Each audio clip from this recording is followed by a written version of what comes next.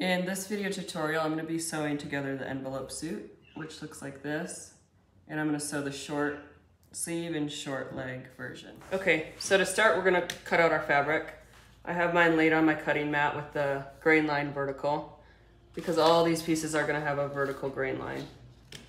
So I'll cut out my front left first.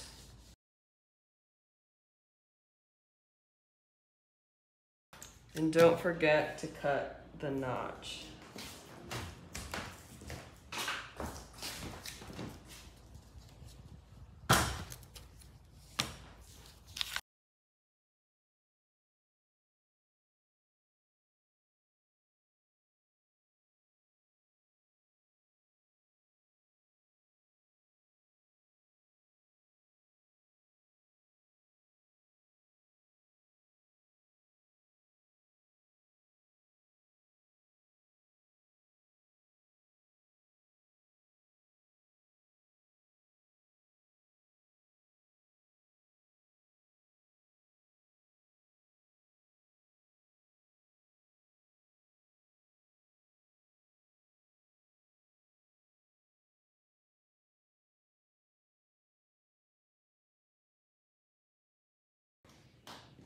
Okay, so the first sewing step is going to be matching the shoulders together. And then we'll just serge those closed. Okay, so the shoulders are sewn together now. So you're gonna open it up and it should look like that.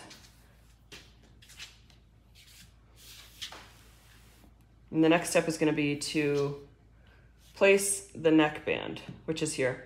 But before you do that, you're going to want to place your tie on this peak here. And it's going to be the right side of the tie down against the right side of the fabric.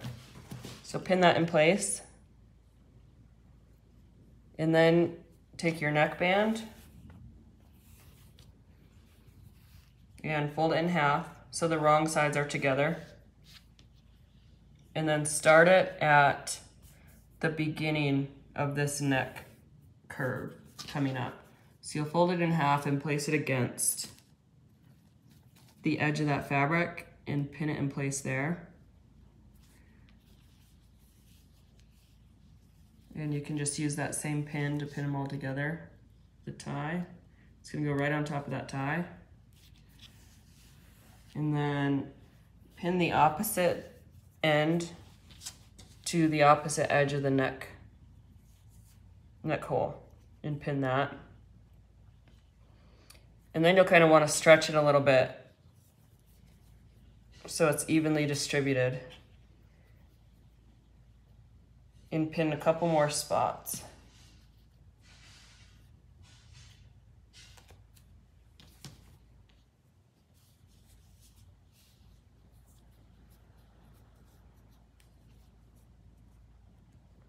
And you'll want more of the stretch to be around this top neck area instead of along the front curve of the garment. So that is pretty good. Now we can just go serge it on while stretching it to fit the neck hole.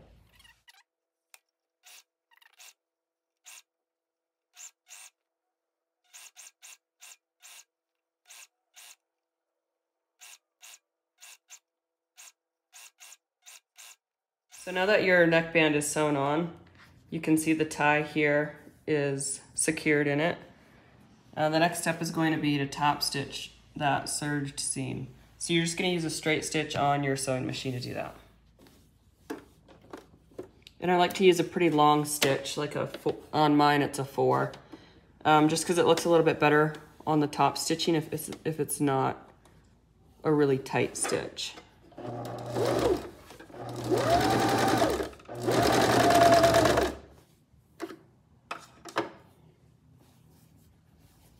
If you have some trouble with your presser foot pushing this fabric and stretching it out, just use your thumb a little bit and just pull the front end just a touch to relieve that pressure, and then it gives you a much flatter seam.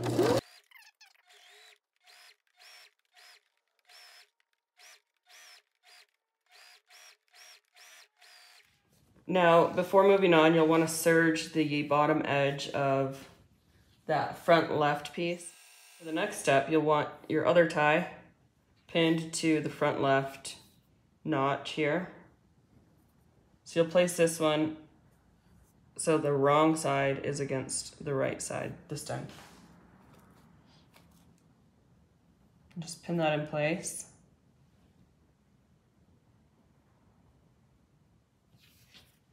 And then we're going to, you'll just kind of want to keep those ties in the middle so they're out of any side seams. And then we're going to set up the side seams to be serged closed. So the front right will go over the front left, and then you'll fold over the back so that the side seams are lined up.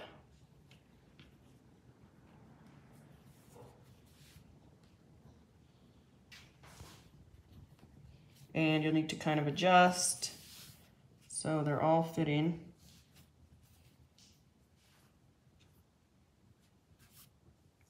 This notch and this tie will meet up, and you'll pin those together. And then you'll want to pin in a few more places.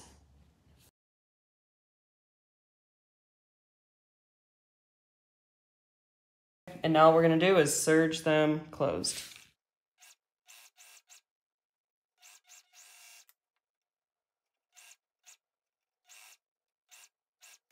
Now that the side seams are closed, we are going to do the inseam and leg cuffs.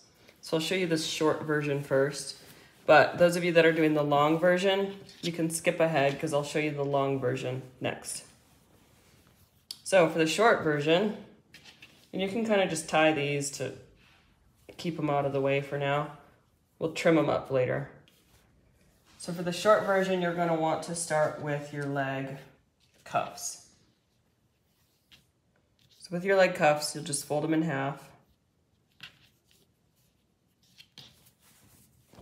And they will run from inseam to inseam. And you're going to need to stretch it to fit. So you might want to pin it in a couple places as well. So we'll just do the same thing for both legs.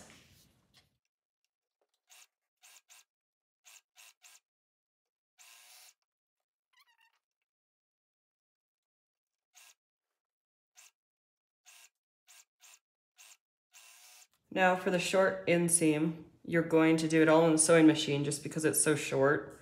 You can try to do it on the serger, but it gets quite difficult. So I'm going to do it all in the sewing machine. And the first step is going to be to fold it in half with the right sides together and straight stitch the ends so they're closed. And then we'll flip it out and sew it onto the inseams.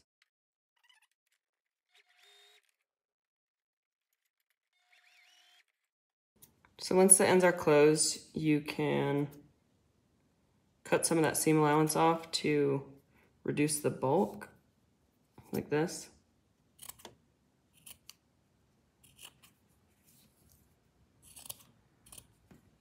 And then turn it right side out.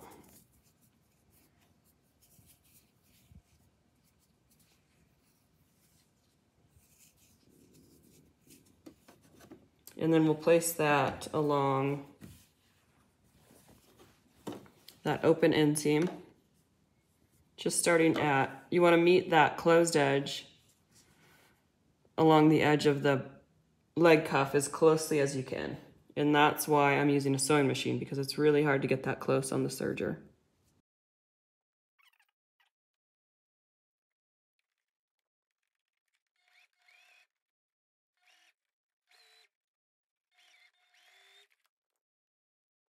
So there it's sewn on. Now all you're going to want to do is turn it down and top stitch that seam so it's more secure.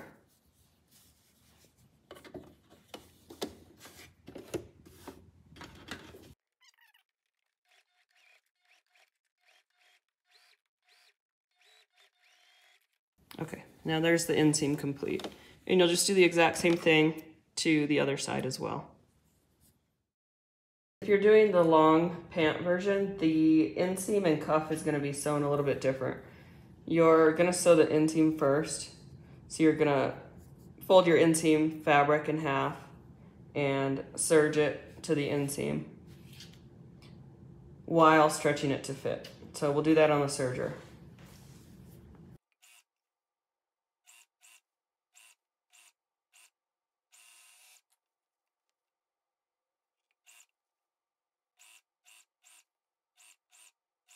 After you have the inseam serged on, you can choose to top stitch it if you like. Some people like that flatter look. Just for this video tutorial, I'm going to skip it. So the next step is going to be overlapping that binding down at the ankle. So front over back is generally how I'll do it. So just overlap those there, and we're going to top stitch them, or I guess you could call lock stitch there, just to hold them in place for our cuffs.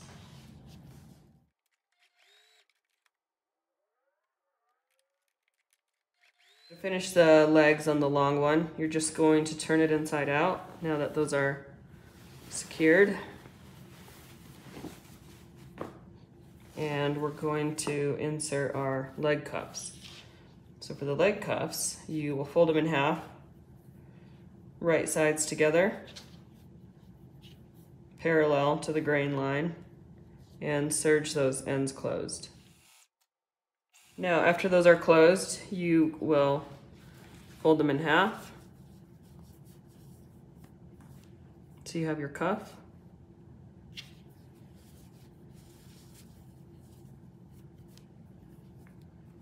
And we'll place them inside the ankle hole. And you're going to want to make sure your seam is on the back side of the romper. So make sure this is the back, and then place that folded edge inside.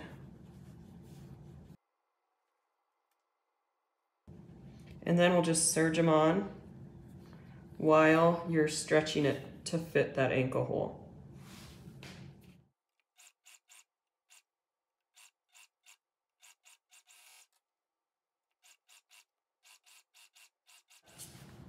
That's the inseam completed on the long pant.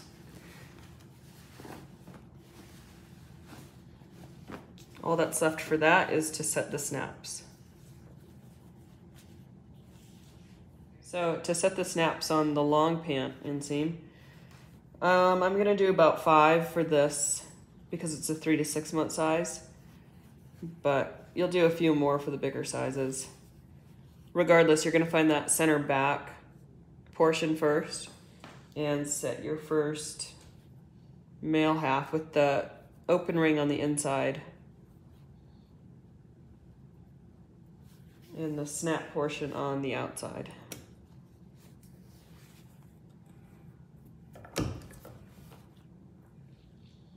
Then you'll come down and set one near the bottom, leaving maybe 1.5 inches.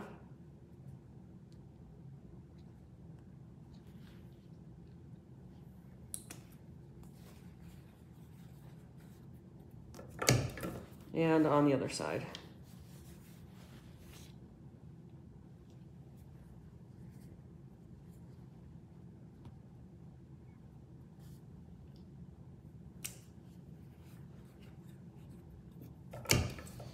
And then the best way to get the other snap placements, if you're doing an odd number of snaps, is just to meet that bottom and middle and then find the center there.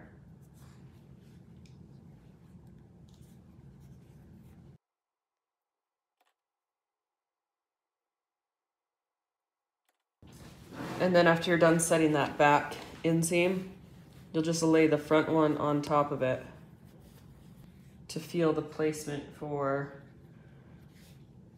the top half.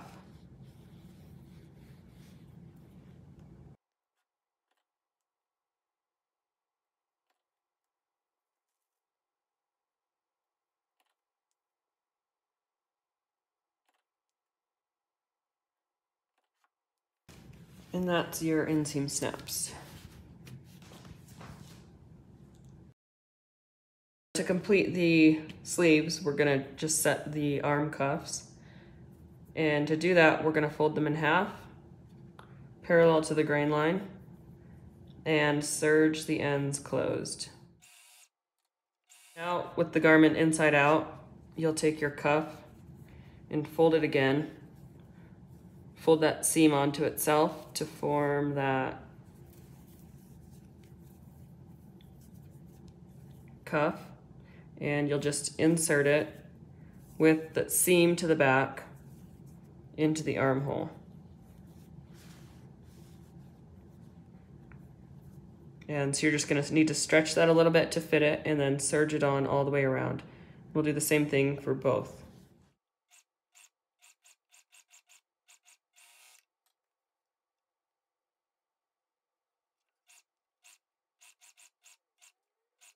Turn the garment right side out. And that's what your sleeve cuffs will look like.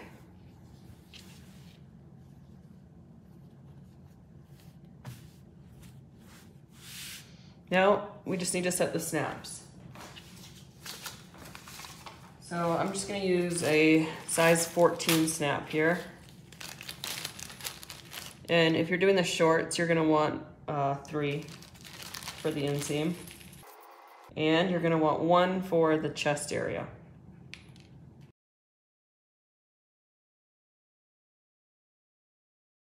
So to start, I like to set the male halves first. So on the back, I just found the center, and I'm gonna put that open ring on the inside.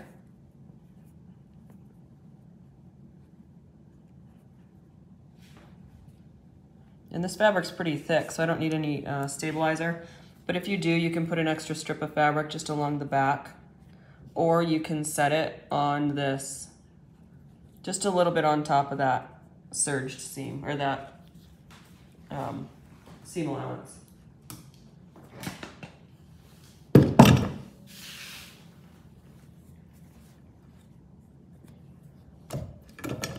So there's the center snap, and then I'll put 1 on each end.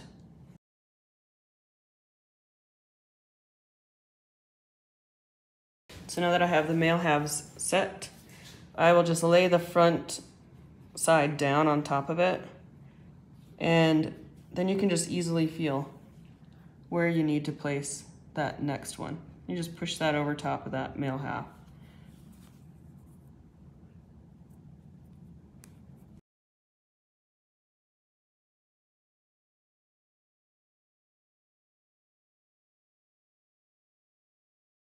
There's your inseam snaps.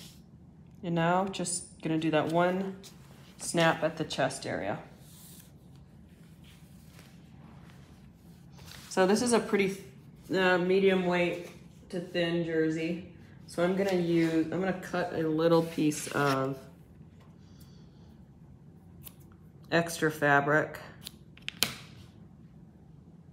to place on the inside to stabilize that snap on the inside. So I'm gonna set my outside snap first, and then I'm gonna mark my placement for the inside snap. So for the outside one, a lot of times I'll just set it on top of that tie if I need more stability. Or if you have stable rib knit, you can place it inside the tie.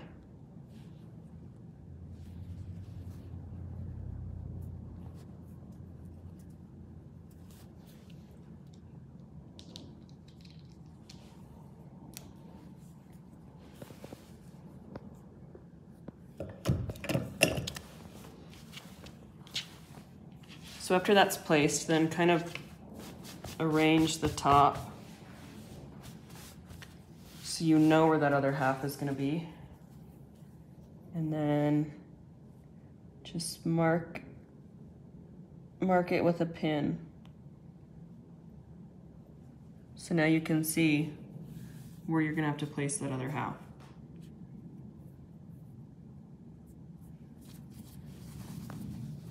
So I'll take that fabric, place it there, put the open ring inside.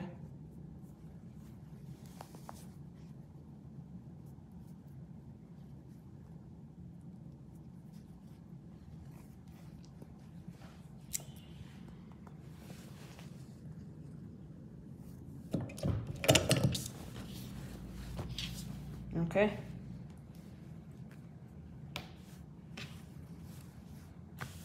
And now the last thing to do is trim your ties. So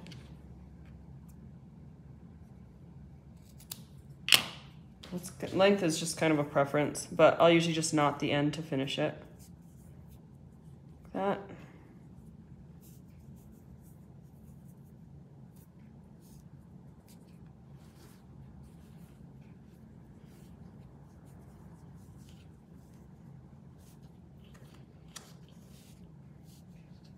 And that's going to complete it. And then you'll just want to do some kind of a steaming or ironing to finish it.